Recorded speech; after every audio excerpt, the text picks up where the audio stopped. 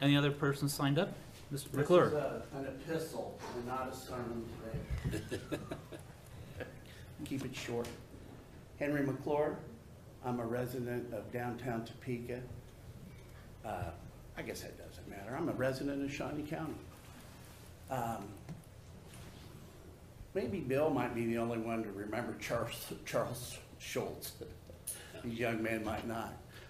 But if you think about the analogy of Lucy holding the football and Charlie Brown, that's what it's like to be a developer in Topeka, Kansas. And Topeka or Shawnee County, or more Topeka, is Lucy moving that football. And you know, Charlie Brown just doesn't know any better. He keeps thinking, well, maybe this time she won't move the football. And there's a couple of things I would like to talk about, and there's a JETO meeting coming up. And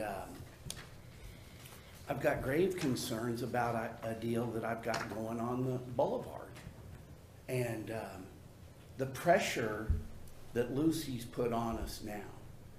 And 2 years later, and so I'm not the spokesman for the owner of the shopping center. I sold him the shopping center in 2001 that the Macerich company, my old company, worked for, developed in the 60s. And I've been a broker for him ever since. I brokered the mainline printing deal, and I've assisted him in the development of that property. But I'm not his spokesman. I'm Henry McClure, a real estate broker, my own business. So I recommended to him to, unlike me, play by the rules. Because I think that if you have a contractor in Topeka, well, I still think an individual ought to be able to come to the body politic and present deals. I just think that's my right as a citizen and a developer, because so I don't agree with certain things. A guy's still got to be able to come forward and have a voice. And so Sterling Scott, I just hope you guys could reach out to this guy. I'm going to send you the note that he sent to Molly, and Molly assured Sterling that she would get with the appropriate people. And I saw the JETO agenda and it wasn't on it.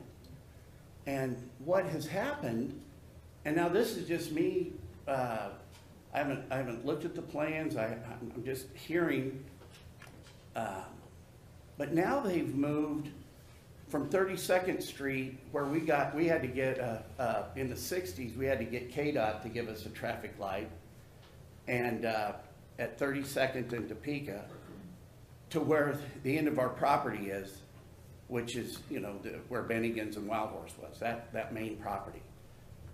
Well, now, 2 years ago, when I was helping him as a developer, we begged the city to put a traffic light there. We begged them, you know, because an extra one right in front of Wendy's, because that's what our customers were telling us. You know, your property will be easier to develop if you had an extra traffic light. And not only did we get a no, we got a hell no. No, you're not going to get that light. Just forget about it. So we were then able to make 2 real estate deals anyway, based on, you know, the first guy had so much juice and legs and everybody wanted him, that the other guy coming right next to him, so we have 2 deals in place, and we got them done without the additional traffic light. So the economics of the deal 2 years later would be different, or it would be 2 years in the future. In the past, we would have got more money for the deals with the traffic light. So not only is Lucy telling us to put the traffic light in today, they're telling us to go way out on Topeka Boulevard, and at the owner's expense, just because we got these deals, we're going to bring back the boulevard at our expense, and it's way too late. So I said, Sterling, this is you ought to request some money through JETO. You need to call Molly and do it right. How does the individual, how do we do things different in this community? And I'm going to tell you, there's a fellow named Howard Paul. I was talking to him the other day, and he's been a very successful real estate developer. One year, he did 65 Walgreens in the Kansas City metropolitan area. Boom. He did 14 deals in Kansas. And it seems like when he did the deals in Topeka, it was, you know, everything came to a grinding halt. He had to sue a couple of times. It's just like, imagine trying to do 65 deals in Topeka at once. I'm still fighting to get a Pizza Hut deal. It's almost going on 2 years out on 29th in California. I mean, this is broken. But here's what Howard was telling me the other day. We lost another Brahms deal up on Highway 24. He had another Brahms, so Brahms wanted to come with 2 stores, bigger impact. He lost the deal because he couldn't get it through the engineering. And, you know, he's done well. And I'm gonna stop you right there. Is that city or county? You're talking engineering. well, we're all in the county. No. Are you Your talking? district. No. But- Are you, when you say engineering, are you asking? City. Thank you. That's all I wanted to hear. Yes, sir. All right, you can proceed. Okay. I'm not here to pick on you guys. I'm here to tell you. I just want to clarify if you're Hey, we're cool. lamenting about the city of Topeka or Shawnee County. I ain't blaming Shawnee County, All right. but we're all one community. We are. It Go seems ahead. like, especially when it comes to buying hotels, at least there's a voice of reason. Thank you.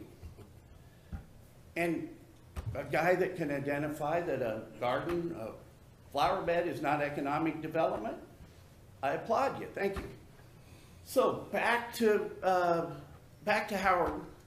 So Howard has some interest in some banks, and he's talking to a couple of them.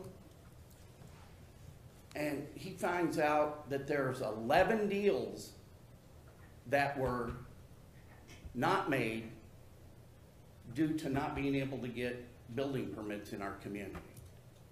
And I don't know the background against those deals, but Howard's not going to lie to me. He's a good dude. But Lucy moving that football today, and Charlie Brown actually here's trying to play by the rules. Hey, look, don't be guilty by association knowing me. So go through the process. And it's a shame that individual people, especially, I'm going to go back onto this, $1.9 million in overhead to run a $5 million grant. This is wrong. And the longer everybody knows about it, if you're going to keep condoning something wrong, so let's take one more step on Go Topeka, and it starts off with Choose Topeka, and it goes all the way up to the overhead. If you looked at Shawnee County like a mall, and I've got this mall thing. It's the way I grew up in the real estate business, and all we did was attract businesses. So if we've got the anchors in place, so what we need to do is we need to fill up the middle. That's why we need to do 100 little deals, and 100 little people coming in here, you know, begging like Oliver Twist for his gruel. You know, please help me. We got to change how we're doing things, and it's not.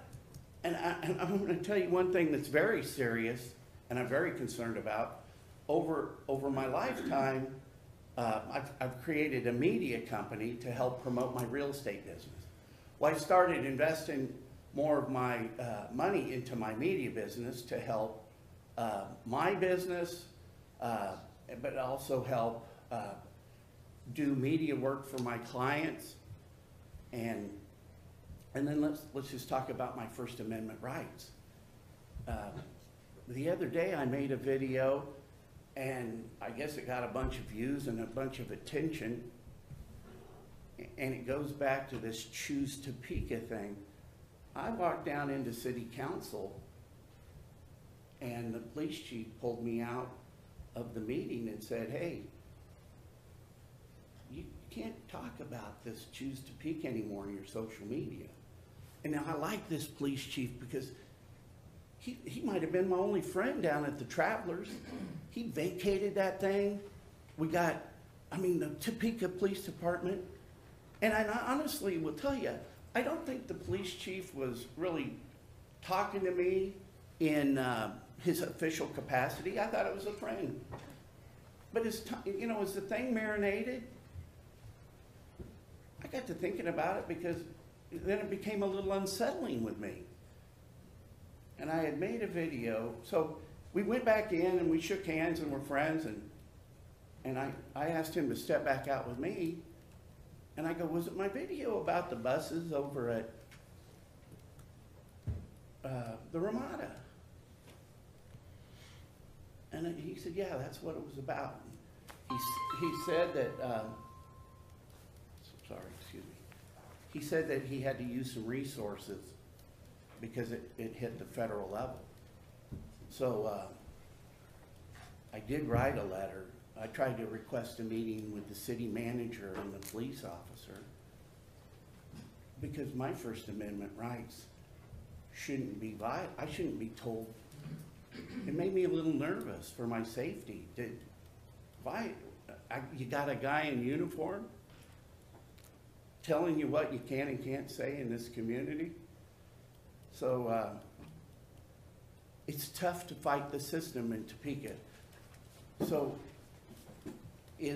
was he following direction? Was Lucy again holding the football of my public media? So I'm coming to you guys as a voice of reason. So I'm going to send you Sterling's request. I'm not his spokesman. I'm just sharing with you some inside information. It would be terrible, that's your district, I think, the Boulevard. It would be terrible to lose those deals. But it's really bad to put so much pressure on the developer 2 years down the line. It's like, we got you now. We got you. And now you got to do all this to let you play. And that's not fair. We're trying to help Topeka. We're trying to do deals. And it's so tough to do it when you've got an organization that controls all the money that's really just a self-serving organization to make sure that they stay in power. So start considering the little guy. Please. If we can just get more people to say yes, the little guys, we can change Topeka. And somebody has to be a voice for the little people. I'll be that guy, I'll try. I'll go down in flames, completely ostracized from, going against the Greater Topeka Partnership. How can you do that? Who could you be? Who do you think you are? Well, I'm somebody that doesn't think the money's being spent appropriately because that's my money. Somebody's got to stand up for that. So thank you. Hope it didn't turn into a sermon. I hope it was just an epistle. Thank you. Thank you for your time. Henry, you might be best served if you contact the city public works, city manager, city council members, 9 of them, and the mayor. Those are the people that you seem to have. The mayor has not called me back in 2 years.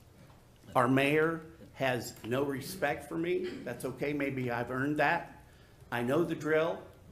I've been in real estate for 44 years. I'm here trying to talk to a higher power. I appreciate you bringing it to us, but I think that a lot of your It's a deaf issues ear. are across the street. But It's a deaf ear, but thank you. thank you. Any other public comment? Any administrative comment? Any department head or employee that has issues or announcement?